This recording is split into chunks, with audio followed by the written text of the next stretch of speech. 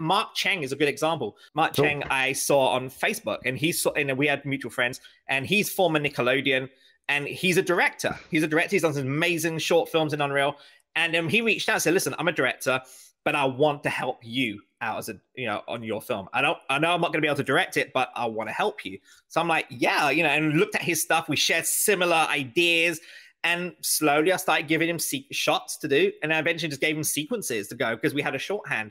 And I knew he was a filmmaker by heart. He knows cameras, he knows everything. He loves storytelling. So I'm like, I'll give you the seat. And it wasn't the actions. It was all like the sequences, the drama sequences, the stuff that, that I had done master shots already, that I just needed people to do loads more of. He ended up doing that. And he just like killed it, smashed it completely.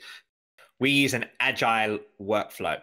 Right. The waterfall workflow is like linear. Agile means that you just do the shots and keep going back, do the shots, keep going back, do the shots, keep going back. In fact, we did the first shot October 2020, like I said earlier.